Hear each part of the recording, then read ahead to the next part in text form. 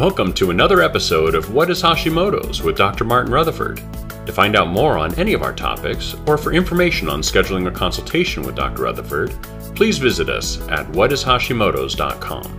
And now, here's Dr. Rutherford. Hey, how you doing? Dr. Rutherford here. The question of the day is one I have heard too many times. Why can't I lose weight with Hashimoto's? Or better yet, can you guarantee I'm going to lose weight when you treat my Hashimoto's? And the answer is kinda. I guess no, guarantee, but yes, maybe. So why can't you lose weight when you have Hashimoto's? So Hashimoto's is a multifactorial disease. There's so many things that are involved with Hashimoto's as far as attacking the thyroid. And the thyroid affects so many aspects of your physiology. To keep it simple, Hashimoto's, I'll step back. If someone comes in here and says, I can't lose weight, I've done everything I've tried, I mean, I've changed my diet, I've eaten every diet, I've gone to Weight Watchers, Jenny Craig, I run my bike 20 miles a day, and I've tried HCG when I only ate 500 calories a day, and just the whole thing, and I can't lose weight. It's either going to be a mismanaged diagnosis of your thyroid, mismanaged thyroid. It's going to be mismanaged gut problems, which can be caused by thyroid. It's going to be mismanaged blood sugar problems, or it's going to be mismanaged stress responses. I've talked about each one of those others as to why you can't lose weight, but let's just stick with the thyroid. So in the end, Hashimoto's is an autoimmune thyroid disease. Primary problem is an attack against the thyroid. And I found out a couple of weekends ago that there are 39 triggers for Hashimoto's that we know of now. A lot of them are food sensitivity triggers, and these things will beat up the thyroid. I'm keeping this very simple, okay, because I'm trying to keep these things at 5, 6, 8 minutes. Okay, so the thyroid gets beat up, gets tired. It starts, start damaging tissue. It's not making enough thyroid hormone. Most, but not all, some Hashimoto's patients have trouble putting on weight, but most Hashimoto's patients can't lose weight because everything slows down.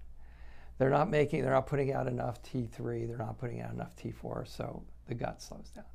So the gut slows down, now you get leaky gut, maybe you get small intestinal bacterial overgrowth, maybe you're not digesting your food properly, maybe you're not absorbing nutrients properly, and so everything kind of slows down. And all of that leads to you not making enough energy in your cells. In the end, you're not making enough energy. It used to be the old, well, you got to go eat less calories and go and exercise more. And that works for some people, but it doesn't work for Hashimoto's people, because all of that stuff goes to cause you to not get proper nutrients to your cells. Mitochondria are little organelles in your cells. They make energy. You're not making energy. You're not going to lose weight. I mean, you're not going to lose weight. Those are the energy things. So you can exercise. It doesn't matter. You get an imbalance in bacteria in your gut.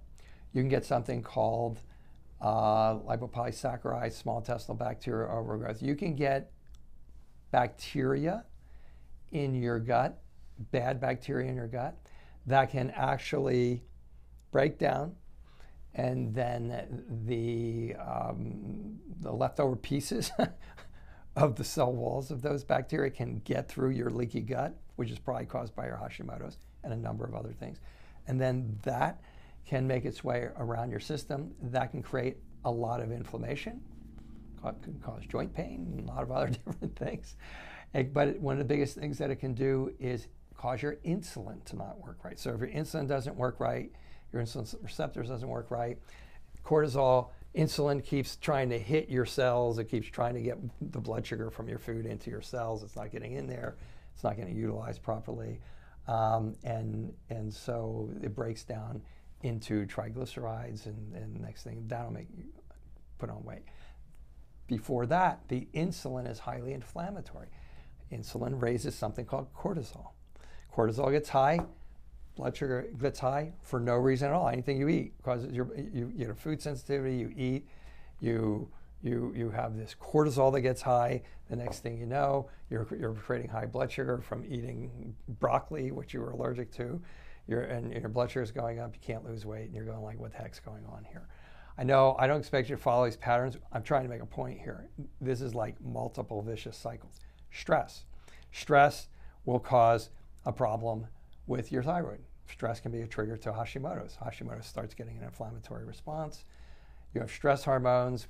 Hashimoto's goes through all the things I just got done telling you, or you have just stress hormones. In addition to the stress hitting the thyroid, both of those increase inflammatory responses, both of those increase cortisol, both of those increase your blood sugar. Next thing you know, you can't lose weight. And there's more. Just the immune inflammation from the thyroid starts breaking down the thyroid, and most of you are Hashimoto's hypothyroid. And so the more hypo you get, the more your energy levels don't work, and the more you end up putting on weight. Thyroid. Somebody comes in here and says, "Look, I've tried everything. I cannot lose weight." Historically, I'm going to look at thyroid, blood sugar. We just talked about that. Adrenals, which is the stress response. And anytime anything happens, if you get a bad bacteria and it flares up inflammation, it hits your thyroid, it creates a hypothyroid response. You're not going to be able, you're not going to make enough energy. Your mitochondria are going to go down. Any one of those 39 triggers can cause you to create an inflammatory response, attach the thyroid. You're damaging thyroid, actual thyroid glandular tissue where you make your thyroid hormone. You're not making that. You're going like this. You're not going to lose weight. So thyroid, blood sugar, adrenals, stress. I mean, I could go on and cover every one of those 39 triggers, but it all comes down to the same thing. You, with the exception of the thin Hashimoto's patient who can't put on weight because their thyroid is being attacked so much that those mitochondria are going like this, and they're like burning their calories like crazy just sitting in their chair. I used the case example of the lady who came in here and said, look, I'm eating 1,500 calories a day. I'm riding my bike 20 miles a day. For a year, I've lost 8 pounds. I stopped doing it for a week, and I put 5 back on. That's Hashimoto's thyroiditis. You have to get the immune inflammatory responses down by figuring out what the triggers are. That it can be food sensitivities, it can be toxicities, it can be nutrient deficiencies, it can be bad bacteria, it can be a number of things. That's the battle. That's the battle. And that's why when you have Hashimoto's thyroiditis, it's hard to lose. And I said some people don't lose weight. We'll figure out every single new trigger that we can.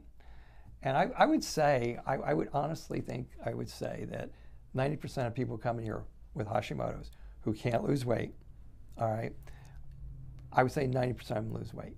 Varying degrees. Some don't lose all the weight that they wanted because there's other reasons, okay? But then there's that group. There's a small group that doesn't lose the weight, no matter what we do. And so there's probably more triggers that we don't know about yet.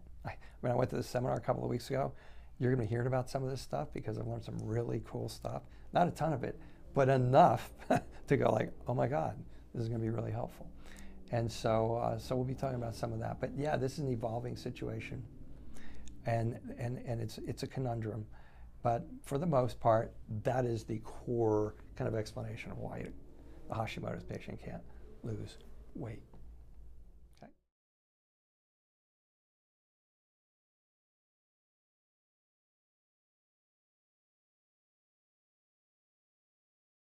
Thank you for joining us for another episode of What is Hashimoto's? To find out more on any of our topics, or for information on scheduling a consultation with Dr. Rutherford, please visit us at whatishashimotos.com.